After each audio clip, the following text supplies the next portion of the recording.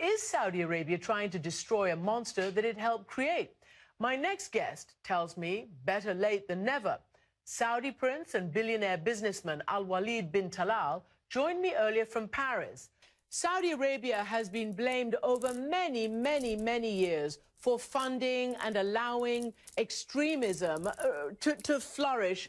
Doesn't Saudi Arabia also bear so much of the brunt of the blame for the rise of ISIS and such groups? When the Syrian civil war began, Saudi Arabia and many other Gulf countries and many other countries in the world also supported all those groups that were trying to topple the regime over there.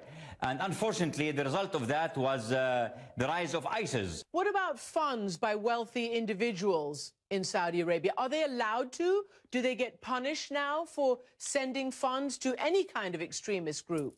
No doubt that, and with all honesty, I tell you that, yes, we had a weakness over there, whereby unfortunately, some extremists in Saudi Arabia, extremist elements in Saudi Arabia did fund certain extremist elements in Syria, but Saudi Arabia has taken very strict rules to stop that from happening. And yes, right now, all this has been stopped completely.